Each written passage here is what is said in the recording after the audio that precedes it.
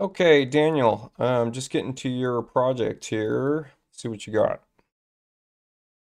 This is a response to the forums right now. Daniel is using my pro plan, so he's got special permissions to a particular forum. And oh, I love it when this happens. Daniel bubbled the problem areas. I love that. I love that. This is not a practiced video, and so let's get into this. I know what the problem is.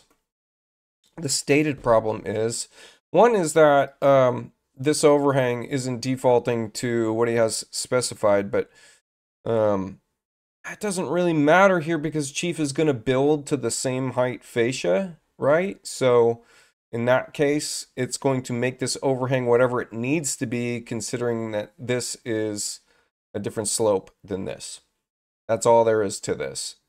So that if you were to change the slope of this particular wall back to whatever the default is, let's just click default, that's 8 and 12, you're going to see that the overhang reverts to your whatever it is that you set in auto build. So this is just because it's got a different height overhang. So the solution there is if you need the same height fascia height, in this case, we're going to have to turn off auto build. Now I think the other side of this problem is also having to do with roofs. So before I turn off auto build, let's go, I think this is it right here. Yeah. So you've got a skylight here and you got a scissor truss system that's built from a ceiling plane, right? And for some reason, it's not building the shaft, even if we, okay, you did this. Let's try automatic and let's even try just plumb and square and press OK. And if that's not building, then you might have run into a glitch and you should report that glitch. Can we work around this in some way? Possibly. Let's give it a shot. So you stated that if you switch this to a rafter roof, then it would build correctly. So here's what I would say is, let's just say everything is situated the way you need it. This is now a truss roof, right? So because it's a truss roof, we can open this up. We can say, in terms of structure, we can retain the roof framing if we want. And actually, before I even go further than this, let me just double check something real quick. In the framing section here under build framing under X16, you do have automatic rebuild of roofs. Let's just say we've got our roofs finished. We no longer have to build it.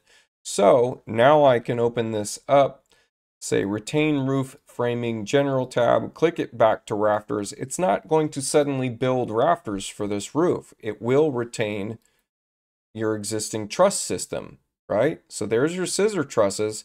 Now it's built that skylight shaft. So there would be my solution there. And of course, this was built on the thought that these were plumb sides originally. So you want to set those back to plumb sides.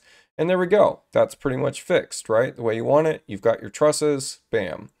So on the other side, this flip side, you needed this to be, now I can't drag this 18 inches, unfortunately, not in this particular view.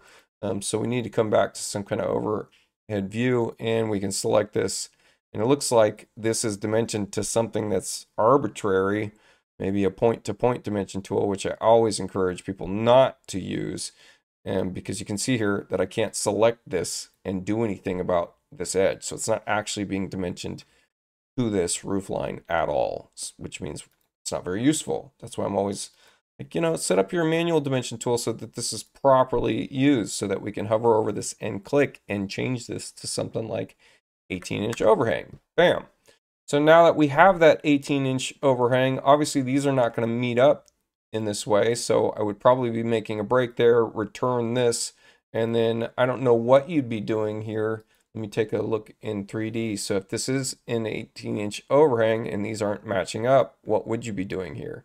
How are you actually going to build this would be my question. So if you were trying to have them still meet up and match up, then you're just going to be changing those fascia heights. So what I would do here is open this up, grab that fascia top height designation, copy it to your clipboard, come back over here, open this up, lock the pitch, paste the fascia top height.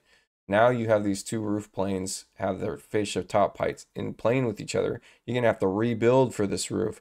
And then I can come in here and click the selected edge and join these roof edges. right? And so now we've got same fascia top height, 18-inch overhang, and the only thing left is that you'd have to rebuild this particular roof. It does look like we've got rafters turned on. Bam. There we go. That part's done. You're also going to have to rebuild this roof, right? So I think that solves it all. Let me know if you have any other questions. And thanks for posting in the forums. Really happy that people are starting to utilize that. Cool.